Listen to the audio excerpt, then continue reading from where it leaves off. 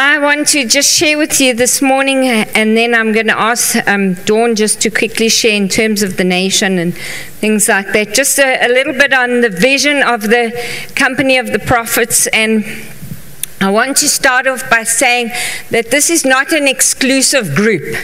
This is not an exclusive people that get together with titles and with opinions. And this is a platform, and this is a group of Mensa, a group of people that come together based on relationship and based on common good, a common value, a heart value, something that we understand what God is doing in this time, for this season, for this nation.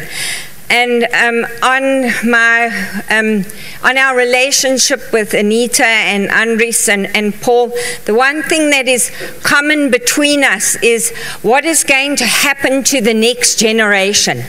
If we as leaders who've been leading this company for this company in the nation for 30, 40 years, we've been teaching, training, we've done a lot of pioneering, and we're not getting younger. What's going to happen to the next generation?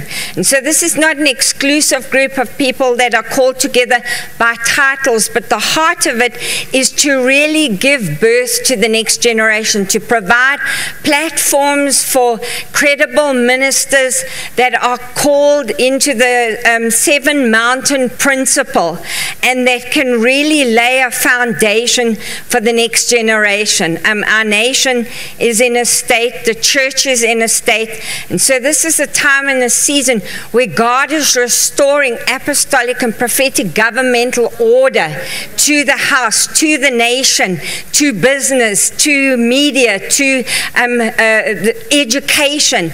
And so it's going to need a people that have that mandate and that are called to that have an understanding and have the heart of God and the mind of God, not just for today, but for generations following. Amen.